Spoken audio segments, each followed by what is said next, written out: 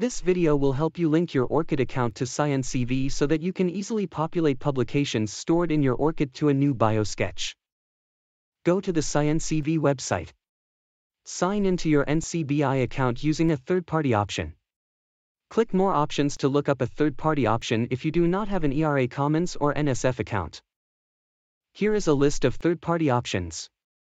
If you don't have an NCBI account, register for one. Once you sign into NCBI, you will see your username on the top right corner. Click on your username. Select Account Settings. Under Linked Accounts, use the Change button to add your ORCiD account. Click on Change. Search for ORCiD. Once your ORCiD is linked, click on My NCBI back to NCBI dashboard.